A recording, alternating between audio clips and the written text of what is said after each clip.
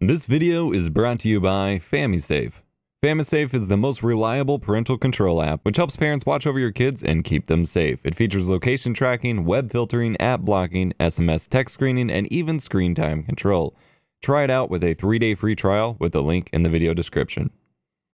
EposVox here with a quick Premiere tip. If you have a really big project, such as this one that I have, where there are all sorts of files and not all of them are used, and you want to condense your project file and your folders into something more organized or something to deliver to someone else to edit, especially if your source footage is on a bunch of different drives. For example, all of these source files are on different file locations because they come from other projects.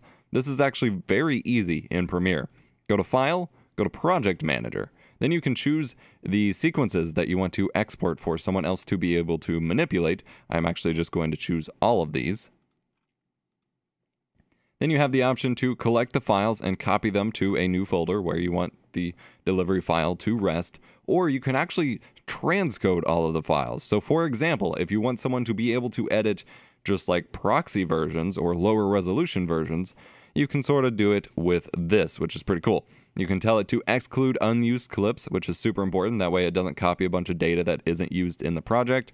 You can include handles up to, however many frames you want to specify. This is essentially, if you have cut a clip in the timeline, it will extend that a little bit. For example, 1 second for 60 frames on a 60 frame per second timeline, which will allow them a little bit more flexibility to extend the clips. You can convert image sequences just straight to clips. You can rename the source media files to match what they are named in the timeline. That's just super helpful for organization. You can convert After Effects compositions to clips, which can be useful for some people to edit. I'm actually not using that in this case because I need the After Effects compositions to stay as is, and then preserve alpha when converting clips for clips that you cut the background out of and want as overlays.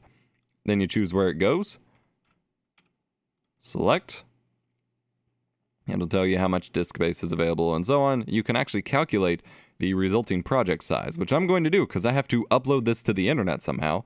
I'm going to go back to, I'm only copying files. I am not transcoding, which kind of limits what options you have here. If you're just copying, you have the option to include the audio conform files and the preview files, which could be beneficial. I will not, because that's just extraneous data that they can regenerate upon opening the project.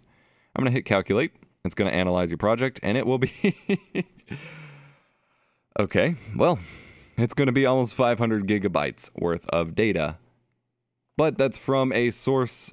All of the data, if I were to grab every single file that isn't used, would be 1.45 terabytes. So I'm not sure exactly how I'm going to get this uploaded, but I'll figure it out. And then you hit OK.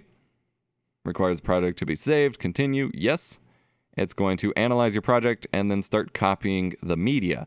And then if you go into your task manager, you can see your disk space is being, or your disk write speed and your network bandwidth are being used as file copies happen.